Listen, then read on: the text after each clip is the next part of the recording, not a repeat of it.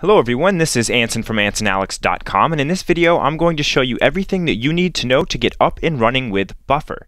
Buffer is a social media management tool that allows you to manage multiple social media accounts from one place. It's kind of like Hootsuite, if you're familiar with that. You can also schedule posts for all of your social media accounts for the future. So to access Buffer, you need to go to buffer.com. You'll notice that when you're on this page, you can just click the Get Started Now link to get started. But before we do that, I do want to talk about the pricing of Buffer. So you could click on the pricing link here, but I already have the tab open. So here are the primary pricing plans that you can subscribe to when you use Buffer. So you can see there's the Pro plan, the Premium plan, and the Business plan. The Pro plan is only $15 a month. It allows you to use up to 8 social media accounts to schedule up to 100 future social media posts, and it allows for 1 user. You'll notice that the Premium plan allows for 2,000 future posts and 2 users, and then the Business plan allows for 25 accounts, 2,000 scheduled posts, and 6 users. Now, they don't make it very clear at the top of this page, but if you scroll down a little bit here, there's a free version as well. And it says down here, at the end of your trial, you may downgrade to the basic free plan, which includes 3 social accounts and 10 scheduled posts for 1 user. I think that's a great option if you're not sure if you're going to use Buffer long term. You can start with the free trial, and then you can downgrade to the 3 social accounts, 10 scheduled posts, 1 user. And if you like it and you feel like you're missing out on some of the value of Buffer because you're unable to add as many accounts and schedule as many posts, then you can go ahead and you can subscribe to the $15 a month plan. With that being said, let's go ahead and get started with Buffer. So I'm going to go back over here, and we're just going to go over here to the Log In button up here at the top. Now, you can log in with a Twitter account, a Facebook account, LinkedIn account, or just an email address and password. So if you have never used Buffer and you don't already have an account, go ahead and create an account either with your email address or with one of those social networks. I actually have one that's already created, so I'm just going to log into that account. But it is a brand new account, so it should look just how yours does when you first log into a new account. So here you can see we are now in Buffer. And when we first access Buffer, what we need to do is we need to add some of our social accounts, because that's the whole point, right? We want one unified place to manage our social accounts. So we can go ahead and just add some social accounts just by clicking on Connect Your Social Accounts. Now you can add as many as you like here. I think I'm just going to add 2 for now, just so that we can get into Buffer and start using it. So to get started, we'll go ahead and add our Twitter account.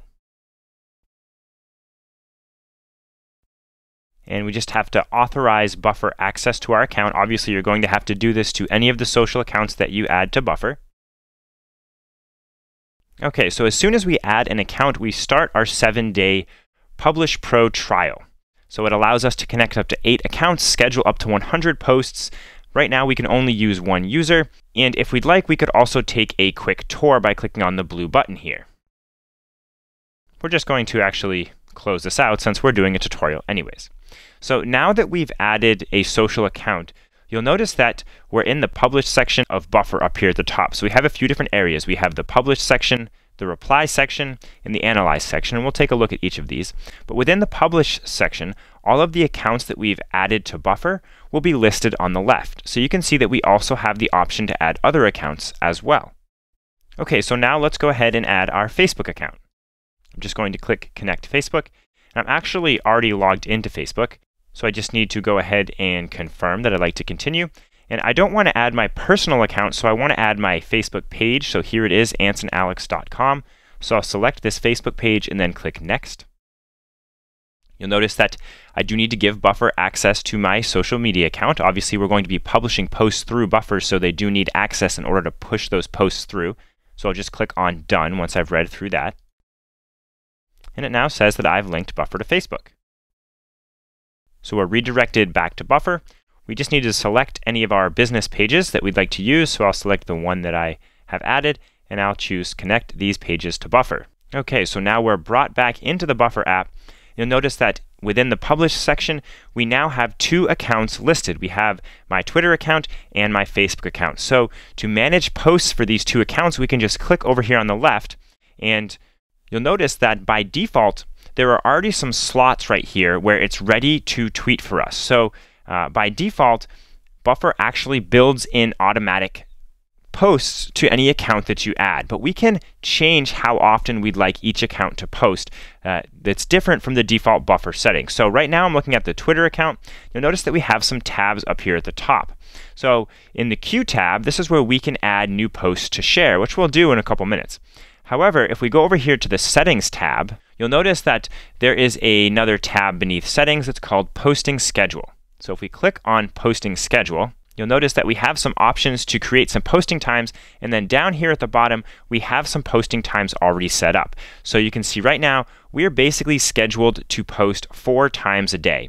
So let's say that's a little much for us, and we only want to be posting once a day at 8 a.m. I can go into this schedule, and I can just clear out these other times. So I can clear out all the other times other than 8 a.m. for every day of the week. Let's say we even take Sunday off, so we don't have a post for Sunday. Now remember, this is just for my Twitter account. You can see that my Twitter account's highlighted over here on the left. So that's the only one that we're editing right now. Also, important to make sure that you have your time zone set correctly. So I'm actually on the West Coast. So I'm just going to go ahead and type Los Angeles and make sure that that is saved properly. And then if we wanted to add a new time, we could do so right here. So we could choose the day that we wanted to add a time. So let's say maybe on Wednesday, we do a second tweet. And then we can choose the time of the day. So let's say this one is kind of later in the day. We'll say it's at 4 p.m. And then we can add this posting time. And you'll notice that it now appears in our schedule.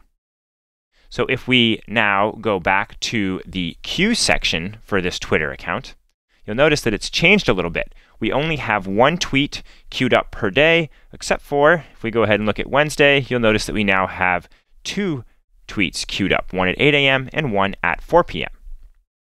Now, we can start adding content to post to our Twitter account. We can do it in 2 different ways. There's actually 3 ways, but there's 2 basic ways and then a 3rd advanced way, which I'll share with you towards the end of this tutorial. The first way is we can just go ahead and share something right up here at the top. And we have to choose which account we'd like to share it to. So we'll say it's our Twitter account. And then we can just choose what we'd like to share. Now you can put anything in here. This is going to depend on your business, on what you're using your social media accounts for, but this could be content curation. So you could be getting content from RSS feeds. A lot of people like to use tools like Feedly or Scoop.it, or it could be content that's on your blog or website that you're trying to drive traffic to, or it could be YouTube videos. It can really be anything that you'd like. So I actually have a post that I just recently updated on my website. So let's go ahead and let's just grab the link to that post. It's my 2020 Google Drive tutorial, so I'll copy that address. Then I will go back to Buffer, and I will paste that into Buffer. You'll notice that it shortens the link for me. And it pulls up some images, so I can choose the image that I'd like to use. And I can go ahead and I could type what I would like the text of my tweet to be.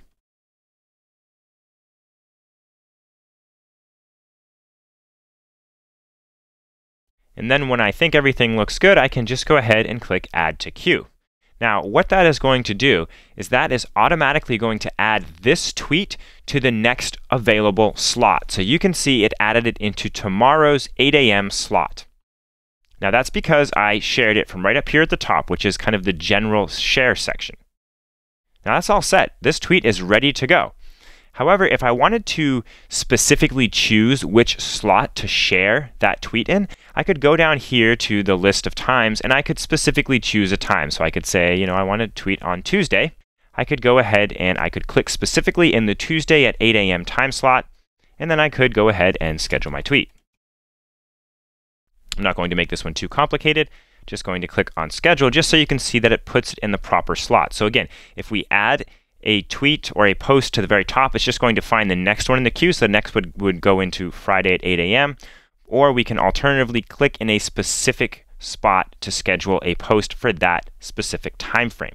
If we wanted to start scheduling posts for our other social account, we could just go over here and we could click on the Facebook account. And you'll notice that we have some time slots for this account as well. Again, these were created by default by Buffer, so if we wanted to alter these time slots, we could go over here into the settings section, and then we could click on posting schedule, and we could do exactly what we did for Twitter. We could go in here and we could delete out the times that we don't want and add in the times that we do want. So I'm not going to do too much of that right now. I think you can manage that on your own. That's going to depend on your organization. I would definitely recommend using times that you're getting the most traction with other posts. So maybe on Twitter at 8 in the morning is a great time for you, but on Facebook later in the day is better. The more you use social media, the better feel you're going to get for what times are good for your business and your organization. Okay, let's look at a couple other areas here within Buffer. So first of all, let's go back to this Twitter account. And we've been working in the queue section. So this is where we can queue up posts. In order for us to see some analytics and see some data in there, let's go ahead and let's share this tweet now. So it's no longer going to be shared tomorrow at 8 a.m. It's now being shared immediately. So you'll notice that our tomorrow at 8 a.m. slot has now freed up because we shared this post. So I'm not sure if it's going to appear immediately, but if we go to the analytics section, we now have this post showing up here. We don't have any interaction with it yet because we just posted it. But the reason I wanted to show you this is because as you're posting things here in Buffer, you'll be able to see the interaction that those posts have had. And if you find a post that is getting a lot of interaction, hopefully it's not just a current event, a one-day thing. If it's valuable over the course of the long span, and if you've watched some of my other tutorials either here or on LinkedIn Learning, you know that I am an evergreen content producer, so I like to produce content that's going to be valuable for the foreseeable future. So most of the things that I'm tweeting is based on that content, so I should be able to retweet those tweets. They're still going to be valuable a month down the road. So I can go through my list in Buffer, I can find out the ones that have been most popular, and then I can go ahead and I can hit the Share Again button. And I have the option to add it to my queue, which would just put it in the next available time slot. You'll notice that up here I can choose the profile that I'd like to share it to, or I can just share it right now, or I can schedule it for a specific time. So this is a really powerful feature of using Buffer because you can go in here, you can take a look at all your social accounts, you can find out which posts have been most popular, and then you can reshare them because you know that you're already getting great interaction from those posts, so why not share them again? Now, if you are just working on some posts and you haven't finalized them, you don't want to schedule them then yet, you can go in here and you can take a look at the drafts section. Now, this does require an upgraded plan for Buffer, but this would essentially allow you to draft out posts, and different team members would be able to come in and work on those posts. So you might have like 4 different employees that are working in your marketing team. Each of them would have their own Buffer account, but they could have shared posts in here that they could prepare together. So again, that's a bit of a premium feature, but it is available there for you. And then in the settings section, we've been in here earlier because we went to the posting schedule area, but notice that there is some other options in here. If you like to use a particular link shortener, you can choose which one that you'd like to use. You can see Buffer has their own, but you could use Bitly if you wanted to as well. If you were using Google Analytics, you could actually enable campaign tracking. So you could connect Buffer to Google Analytics so that you could bring some of your analytics from Buffer and you could view them right inside of your Google Analytics dashboard. So that might be something of interest if you're already using Google Analytics. And then down here, we have this option to shuffle our queue. This is a really cool feature. So let's say we have 50 posts that are already queued up, but we don't really care too much about the order, and maybe we've got them, we've got some of the same posts queued up in our Facebook account as we do in our Twitter account, and we kind of queued them up at the same time. We could just go in here and hit the shuffle queue button, and it will shuffle the order of all the posts that we have queued up for this account, which would be the Twitter account right now, so that the order would be different than the posts for our Facebook account. So that's a great way to use the same posts across different networks, but not have them post at the exact same time. So creating a little bit of automatic variation in your social posting.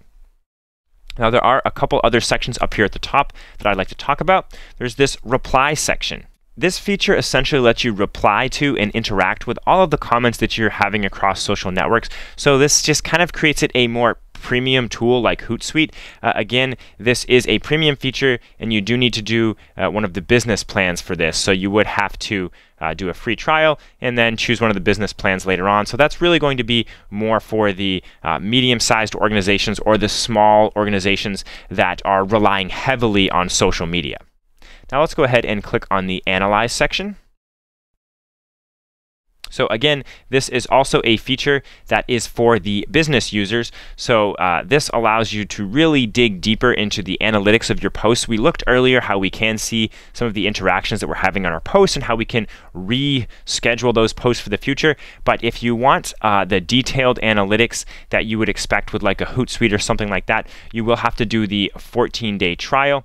And then you can see, for instance, Instagram story analytics. You get tailored recommendations for when to post content, what type of content to post, and how often you should be posting. So this just gives you an additional set of tools that you can use alongside the basic tools in Buffer to enhance your social posts. Now let's go back and click on the Publish section. There's just a couple more things I'd like to mention before I wrap up here. If at any time you want to add social accounts or delete them, you can go down to the bottom left and click on this Manage Social Accounts button. So you'll notice this is where we currently have our 2 accounts listed. We could add another social account up here at the top, or to delete these accounts, we could click on Manage. And then you'll notice that I can remove this account. If I wanted to assign another user to have access to posting to this account, I could go ahead and I could assign another Buffer user. So that's great if you're a business that has a marketing team and you have multiple members of your marketing team that are going to be working on your social accounts. Let's go back to our dashboard here, because we've noticed that there are some features that are for business users. So I do want to show you that at any point you can go over here to the right and you can click on this upgrade button.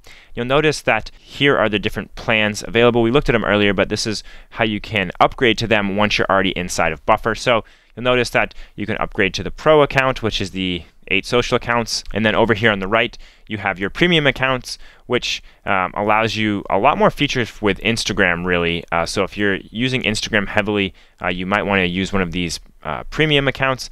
And if we look at the $65 a month one, this essentially just allows us to use 2 users with all of these features. I think for a lot of you, you're looking for a simple solution so that you can automatically schedule posts for the future, and that you can go in and find your posts that have been most successful and repost them when necessary. So this is how you can get up and running with Buffer, how you can add multiple accounts, how you can queue up some posts. I mentioned earlier that there are a couple of tools that you can use to curate content, and I just want to show you those tools real quick. The first one that we have is Feedly. So this is a tool. I'm not going to go into a detailed tutorial of using Feedly, but this is basically a way to subscribe to RSS feeds and social media accounts of people that you trust and follow, so you can get content ideas. And then you can share some of these articles to your social accounts, and you can do so via Buffer. Now you could also use Scoop IT. It's the same idea. You can subscribe to RSS feeds and social accounts, so you can, subscribe based on keywords or hashtags so that you get updated information when there's news in the industry or new technologies come out, that sort of thing. So if you're looking for ways to curate content and find content to post on your social accounts, Feedly and Scoop.it are absolutely great for that. And then finally, I also recommend the Buffer Google Chrome extension. So I have that open in another tab as well here. You'll notice that if you go to buffer.com/extensions, there is a Google Chrome extension. And this is really, really useful. So I'm going to install it real quick just to give you an idea of how this works and how it can speed up your social posting. So we're just going to add this to Chrome. You do have to be using Google Chrome for this to work. Okay, so it's now been added to Chrome, and I can find it up here at the top with this little icon at the top right. So you notice it doesn't have much right here, but I will show you where it comes in handy. So now let's go back to that article on my website that I was going to share. And I'm just going to click to open the article up. Okay, so it's actually a video, and there is text, with it as well. It's basically how to use Google Drive.